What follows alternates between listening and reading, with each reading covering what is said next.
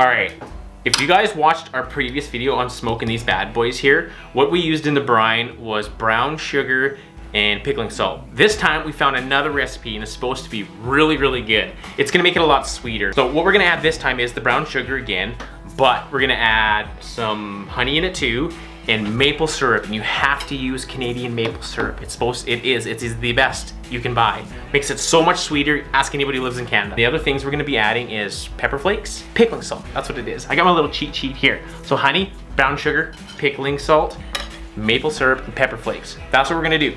So I'm just gonna clean these up really quick. We got some, look at these guys. Of course, I didn't record, I should have recorded, but these are these big freaking slabs we got today. I don't know, the bite was awesome because the time we went out, it was noon. They should have been biting this much. It was really, really freaking good. If you guys wanna know how to clean these, go back some videos. I show you how to do them. Trout, it's really easy, it's not really hard. And then we're gonna move to the kitchen and make the brine. Oh, and I'm so excited, I got a new knife. If you guys watch the other one, the blade like goes beep, beep, beep, beep, beep. It's absolutely trash. You gotta have a good knife. It's probably too sharp. It's probably just gonna freaking cut right through the spine. We're gonna make a mess. That's how we get the guts out, real easy.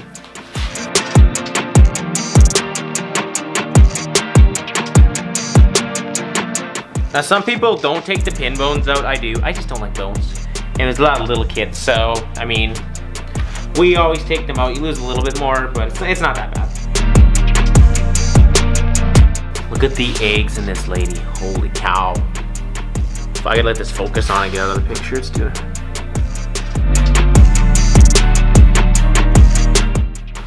Oh baby, look at this thing, man.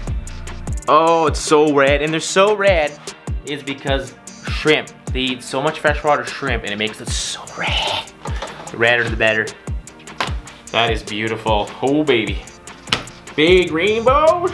Let's freaking go. It's freaking cool. I'm so excited to smoke these. This is gonna be so good. It's gonna be so sweet. Oh, especially with the honey and the maple syrup. Oh, I'm gonna cut my finger off. Gotta pay attention here. All right, these gorgeous things are ready for the brine next. Look at them, they're so nice, so nice. Oh my gosh. So that's gonna end this. We're gonna continue in the house making the brine next. Look at those, ooh. Got a couple pounds in there, probably 2 or 3, I don't know, there's a lot. Let's go. All right, welcome to the kitchen. Gotta suit him up real quick first. Okay, get over here, you gotta help us. Boom, baby! You ready? Sit there and supervise us. So, like I was saying, for the pre-measurements, everything is doubled right now.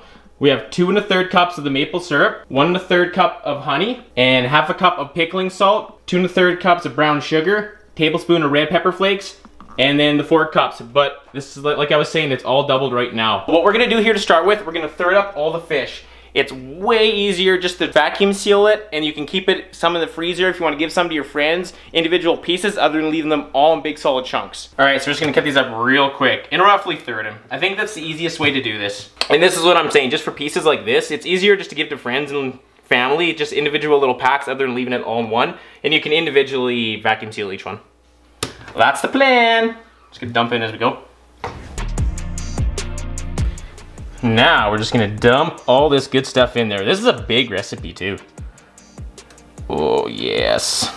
Oh, this is gonna be so sweet. I can't tell you how freaking pumped I am. Oh, pickling salt, and then the pepper flakes. Oh, fabulous honey, look at this. Oh my gosh, this is gonna be fantastic. Okay, now the best way to do this is just to go in there and just get ready. Easiest way. Oh, I can't go fast. I'm gonna make a mess on the counter. How we doing there, Chief? Pretty good? He's holding the fort still. All right, so what we're gonna do is now, we're gonna put this in the fridge, probably leave it about 4 or 5 hours. We're gonna bring it out. We're gonna air dry it to speed the process up. And then we're gonna throw it in the smoker for about 6 hours. Probably add wood about 3 times, maybe 4 times, and see what happens. So we just took it out of the brine now. We're gonna leave the fan on it all night. It's a way quicker process letting this dry. And the first thing I did is I took all the paper towel and we just patted them down gently. You don't want to do is rinse it off and take all the brine off of it. So we're gonna leave this all night, and then in the morning we'll be able to put it in the smoker and probably do it in a couple batches, because each tray is about a full smoker load in that old smoker. All right, here comes the most exciting part. we got everything smoked now, or smoked in the brine. The brine's done. We just brought it in the garage. So like I was saying, one sheet is roughly a smoker load here. So we're gonna have to do this in 2 batches over 6 hours. So every couple hours, we gotta change the smoke chips out. These are the chips we're using. Alderwood chips right here. All the experts say this is the best stuff to use. So we're gonna continue using this. All right, so we're loading this thing up. You gotta put them really tight together, or we're gonna be out of room. Oh yes, yes. There is so much syrup and honey on it. I couldn't wipe it all off either. It's gonna be so good. So about midnight tonight, we'll be done all of it. Because we're starting the first batch, it's about noon. So we let it go on the air dry quite a long time. Now, fill this. Don't be shy either. Load it. More. Here we go. Now we have to change it every 2 hours. It'll burn out roughly 2 hours. So you have to keep track and check it. Just like that.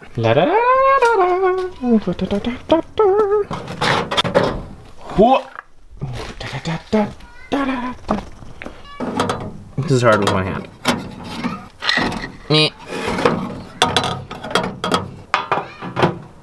What's wrong? The smoke is making me cough. It burned in our eyes. So we had to relocate in the garage because it got too cold, so it took a lot longer to smoke, probably about 12 hours. And full confession, this is the second batch, so we already had a taste. All right, so now we're gonna pop the lid and we're gonna see what it looks like. Well, I already know what it looks like. It looks freaking good and it tastes amazing. Oh man, she is just cooking in there. The garage worked absolutely great. It kept it out of the wind because we wasted half the time outside yesterday when it was in the wind. They're absolutely amazing.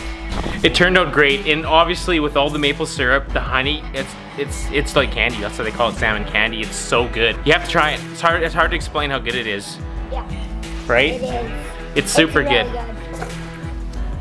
Just peel a quick piece off. Try it. Yep. It's so good. Holy cow. Try a piece. Is it good? Yep. Yeah, it's good. That's all we got for this. So, see you guys next time.